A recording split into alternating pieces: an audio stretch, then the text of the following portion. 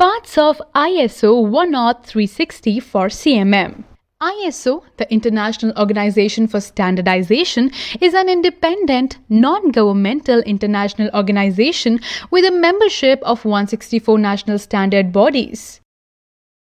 ISO 10360 is an international standard of coordinate measuring machine used for testing or calibration of coordinate types machines. ISO 10360 is divided into 12 parts. The first part is simple vocabulary. The second part, ISO 10362, is the most commonly used for linear measurement.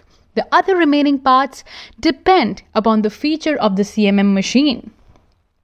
For example, if I have a CMM which measures the linear dimensions only, then I choose ISO 10362 standard for calibration of my CMM.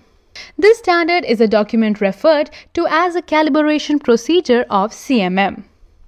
ISO 10362 explains to you how to calibrate the linear type of CMM by slip gauge set or laser interferometer.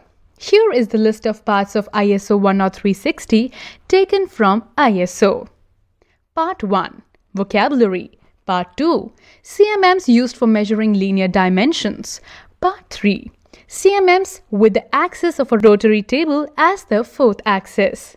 Part 4. CMMs used in scanning measuring mode. Part 5. CMMs using single and multiple stylus contacting probing system. Part 6. Estimation of errors in computing of Gaussian associated features.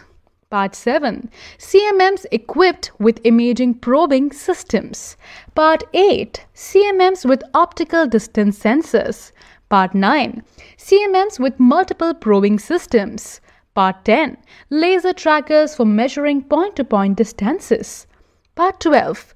Articulated arm coordinate measuring machines or CMM.